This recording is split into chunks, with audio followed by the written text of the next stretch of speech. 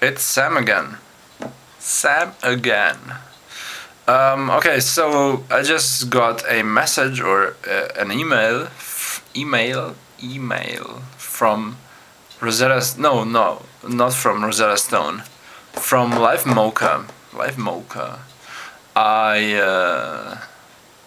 I've been reading, or I read that they are going together. They are going to melt together, and I'm wondering about their chat systems. I'm wondering if they are going to make, if they're going to make one big chat system or two, or leave those two which they already have, or is this one, if they make only one, going to be better than the other ones before, and stuff like this. And what I'm also going to touch in the next few videos,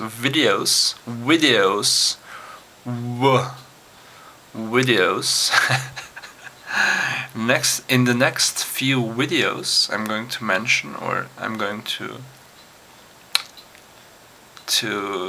talk about nutrition, language learning and nutrition.